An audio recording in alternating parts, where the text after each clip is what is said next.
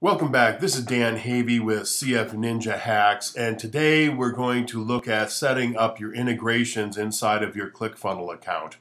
How you get here is you go up into the right-hand corner and you click on integrations and it'll open up the page we're looking at right here. When you first come into your account, chances are there won't be any integration set in here. So we can go over and we'll click on add a new integration.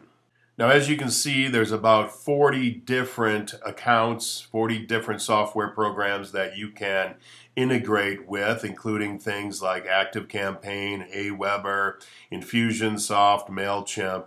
And depending on which one of these you choose, they're going to ask you for different things as you go in. This is for for Infusionsoft. It asks for your Infusionsoft subdomain and your API key.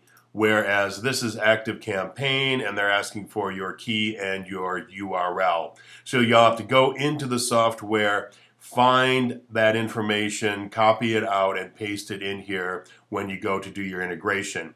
If you need more details on this, reach out to ClickFunnels support and they'll be able to help you there. But now let's just walk through setting up one integration that just about everybody's going to want to set up when they get into ClickFunnels, and that's your Facebook page integrated with your account. So we'll click on our Facebook page and we will give this a nickname and click on Connect Integration. Now chances are you're going to end up on a 500 error page like this, so just go back to where you started, right click on Connect Integration, open the link in an incognito window, and it should bring you to your Facebook login. So we'll log into our account, and I have two-factor authentication set up, so I'm going to get a text from Facebook and I'll have to put in my code. I'll click on continue and then I will tell it to save the browser, but because you're in an incognito window, it never does actually save the browser in here. You can then log back into your account at this point or just X out and come back here, click on integrations, and you should see the integration in the list. Now what you're seeing is there's two integrations.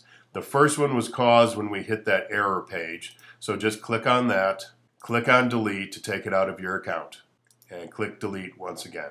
And that should do it for setting up your Facebook page integration. Like I said, if you need help with any other integrations, please reach out to ClickFunnels support. Have a great day.